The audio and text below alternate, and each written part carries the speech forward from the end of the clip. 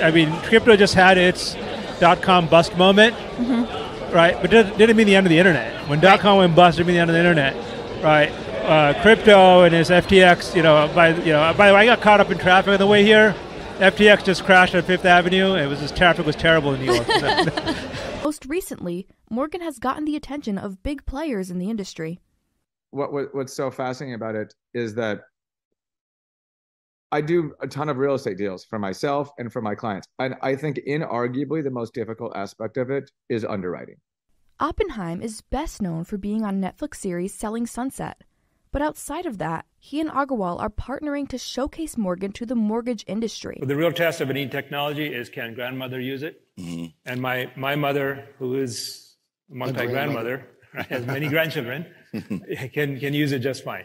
Right, so that's the key, right? Is it simple, right, to go mainstream? And anybody who has a crypto wallet knows it's not so simple. But with this, it dumbs it down to where anyone can have a wallet, a secure digital wallet. You keep your own personal NFT in it. The NFT about you, it's your data. You control it. Yes, that's a great question. So here's the thing about fair lending. I personally don't believe that you can achieve equality in lending unless you have equality in service. Okay, well, the sales process, if you really break it down, what it is the process of gaining trust. It's a process of me giving an earnest money deposit to my realtor that I don't really know. I've never checked his balance sheet, right? And to trust that this realtor is going to close the transaction properly. So that realtor has a big effort to do to gain a consumer's trust.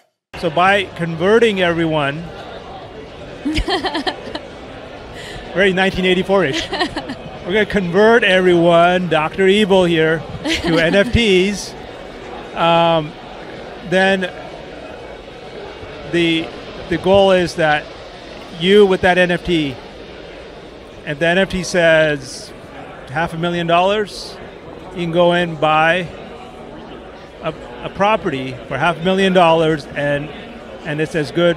It's the same as cash. It's as if it's $500,000. The seller's assured he will get $500,000 for that trade.